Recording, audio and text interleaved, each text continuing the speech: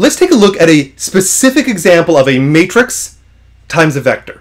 Here I have this matrix A, and I'm going to note that this matrix is going to be a 2 by 3 matrix, so 2 different rows and 3 columns.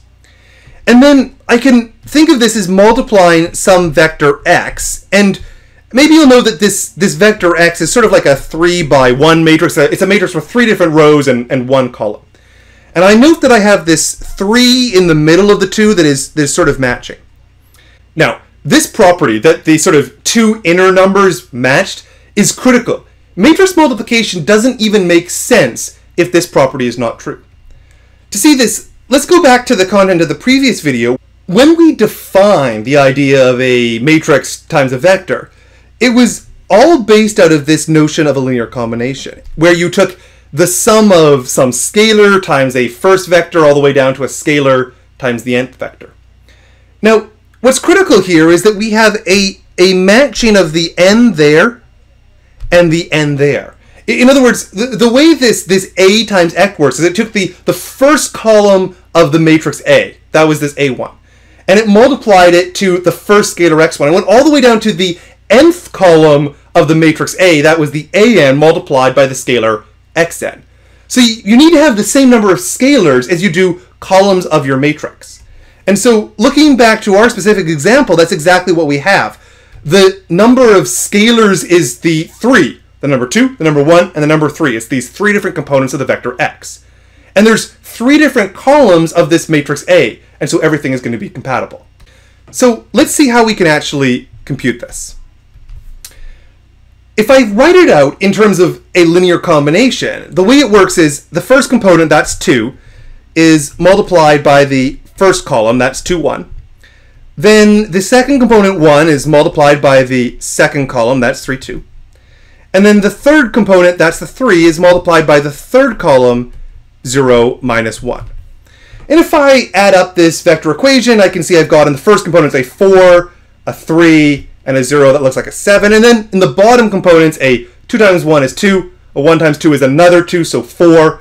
And then I subtract off a 3, and that gives me a value of 1. Now, you're welcome to do this every single time if you wish to rewrite A times x as just the linear combination of the columns of the matrix A by these coefficients that come from x. You can do that and you can compute it out, and it's fairly straightforward. But you're going to be doing it so many times in this course that we may as well figure out an efficient way to sort of do it almost in our heads. So the way I like to think about it is that I'm going along the first row of my matrix A, and I'm going down this column in the matrix B. And what I'm doing is sort of 3 different pairs of numbers. I'm going to multiply the first 2 components together, so that's the 2 and the 2. And then I'm going to multiply the second components together, so that's the 3 and the 1. And then I'm going to multiply the third components together, so that's the 0 and the 3. And we see this manifest in the equation as the 2 times the 2 is that pairing there, and the 1 times the 3 is that pairing there, and the 0 times the 3 is that pairing there. So I can do this relatively quickly in my head. I can just sort of say, look, 2 times 2, that's 4. And then I'm going to go to 3 times 1, that gives me to a 7. And then 0 times 3, that doesn't add anything, I'm still at 7. I can also do the same basic idea by going along the bottom row and then this column as well.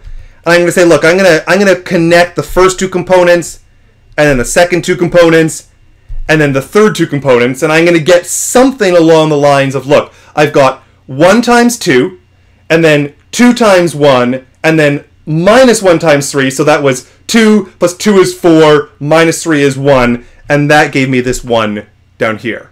So if you wish, you can do this relatively quickly in your head, or you can do it a little bit more slowly and carefully by writing out the full linear combination. I don't mind which.